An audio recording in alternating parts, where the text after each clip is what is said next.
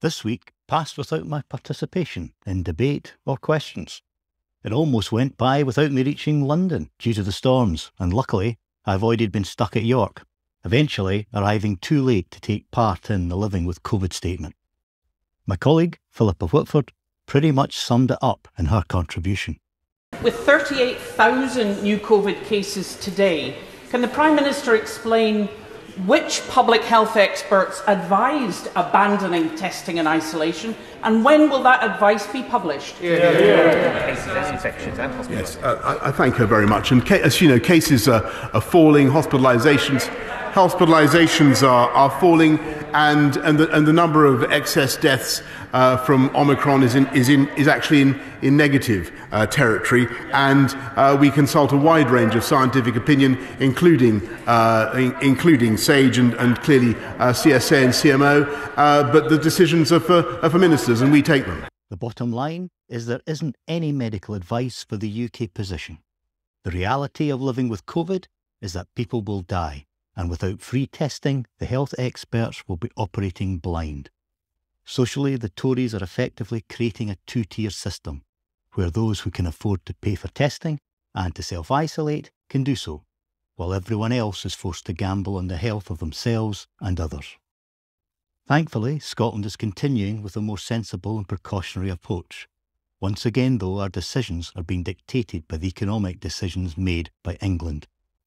For Scotland to continue with free tests, it will need to find the money from elsewhere in the budget, emphasising why we need the full fiscal levers of independence. The other big story of the week is the deteriorating situation in Ukraine, now with Russian military intervention having begun.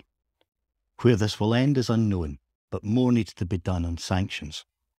As always, Johnson is the wrong man in the wrong job at the wrong time. We know he personally intervened to suppress the Russia report into Russian influence in British democracy. He knighted the son of a KGB agent and grants dubious Russian individuals and party donors peerages in the House of Lords. And a quarter of Johnson's cabinet have taken Russian-linked cash since he became Prime Minister. And the Conservative Party is part-funded by Russian individuals. The Centre for American Progress, a US think tank which is close to the President, warned about the UK Tory party's Kremlin-linked oligarchs' challenge.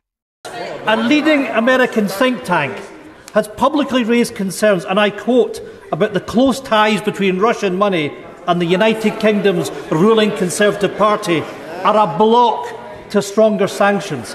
How can our allies trust this Prime Minister to clean up dirty Russian money in the UK when he won't even clean up his own political party? Meanwhile, at home, the local elections on the 5th of May draw closer. You have until the 18th of April to get registered to vote, and the 19th to apply for a postal vote. And as always, if you would like an advice surgery appointment, please get in touch by email, martyn.day.mp@parliament.uk, or call me on 01506 654415. With the return to more hybrid working, I am again offering physical appointments.